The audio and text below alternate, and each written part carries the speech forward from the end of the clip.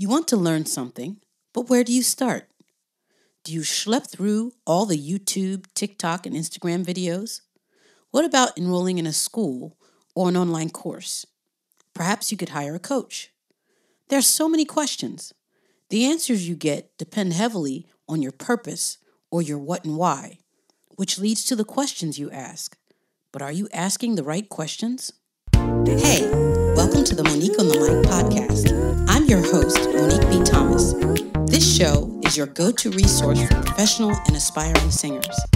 Every Monday, join me for a mix of solo episodes and insightful interviews where I share real artist stories, practical strategies, and mindset shifts. Whether you're just starting out or are already on your journey, you'll find the tools you need to transform your vocal path and feel supported. I keep it real, I keep it fun, and it's always useful and up to date. Let's get into it. Today's opening might seem a bit vague, but it's done on purpose.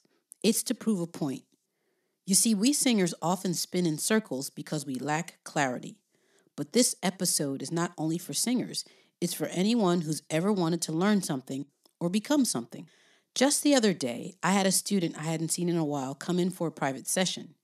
Usually these sessions are voice lessons, but I offer other services such as studio preparation, editing your original compositions, choosing your repertoire, and so much more.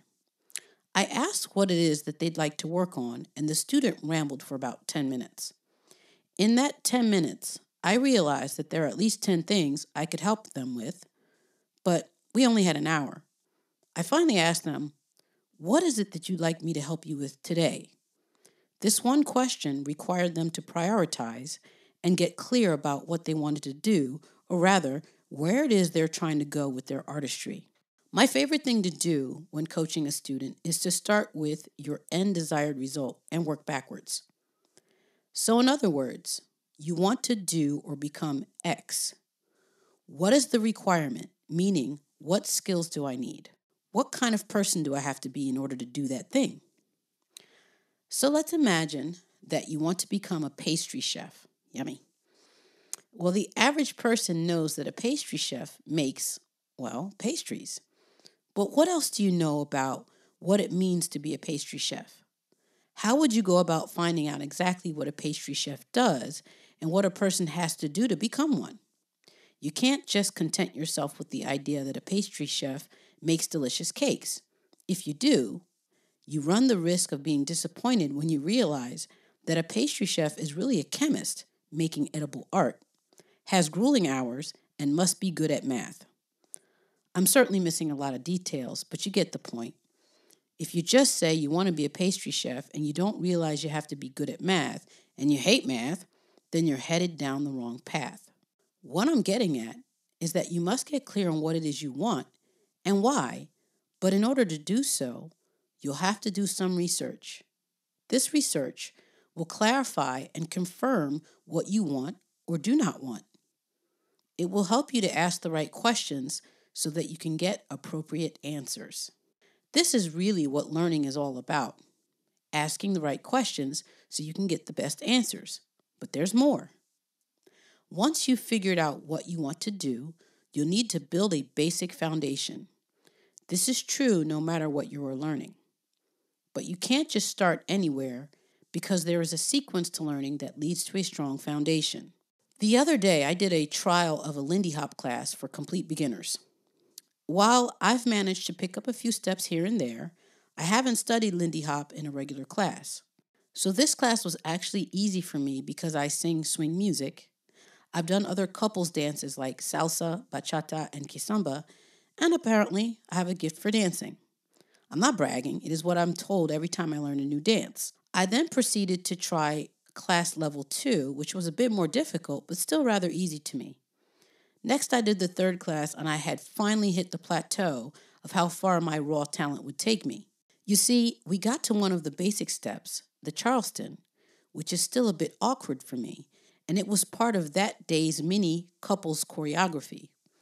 I had to stop because my lack of basic knowledge of that step meant I would penalize my dance partner. What I did instead was left the group for a few minutes to rehearse that step until it was stable enough to be included in a dance routine. Make no mistake, I know I'll need to work this step thoroughly before next week's class, or I'll get left behind because the step is part of the foundation I should have learned in year 1. What this taught me is just how important the basics are. You cannot gloss over them and then expect to be advanced in what you're doing. The other thing it taught me is that talent is no match for solid basics, and so people with less talent but more skill will quickly pass you by. And if you try to do things out of sequence, you'll always be sent back to the basics. Here's why. Advanced technique is simply basic technique, but under pressure. So what that means as it pertains to singing is you get your voice nice and even, and then that evenness has to hold up when you're singing extremely fast or slow, extremely loud or soft, in foreign languages, a cappella, with fewer instruments, while dancing, etc., etc. You're not actually learning anything new. It's just done with a greater degree of finesse while under pressure. So I couldn't do the Charleston fast in a routine simply because I couldn't even do the Charleston at a medium to slow tempo gracefully. Now, I did manage to muddle through the routine because I'm musical, and I can manage to get my feet quickly on the right beats, even though I kept messing up. But it was clumsy and unpolished. That is to be expected because I haven't spent enough time dancing, learning the basics, and working out the knots. So here's what I want you to do the next time you want to do or be something. I want you to research what skills and personality traits are required. Ask yourself if you already possess some of those skills and decide if you're willing to work on those areas that are a bit underdeveloped. If you're still on board, commit yourself to doing the work in the right order so that you don't miss out on perfecting the basics. From time to time, do an assessment to see how things are coming along. Oh, and here's another thing. If you remember my birthday episode, number 33, I spoke about focusing on 2 things, patience and grace. I want you to be patient with yourself because learning something new is hard, requires change, and takes time. And I want you to give yourself grace for the ugly stages you will go through. What does that look like for me?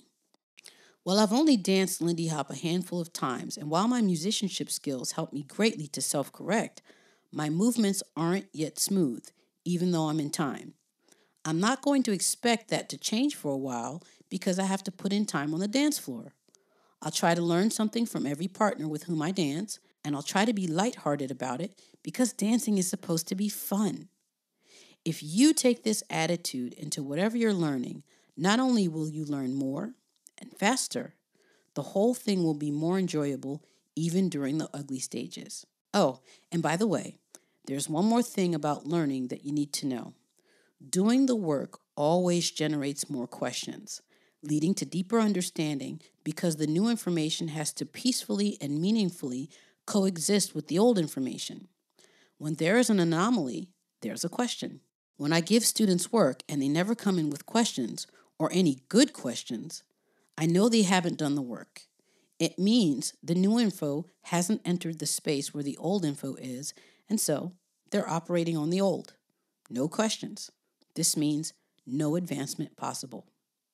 So do the work, ask lots of good questions, and make sure you understand the answers. If you've enjoyed this episode, please don't forget to subscribe and leave a review wherever you listen to podcasts. If you're really liking what I'm throwing down, you'll love my Mike Masters newsletter. For more information on how to work with me and to sign up for the newsletter, visit www.moniquebthomas.com or check the show notes. Musically, Monique.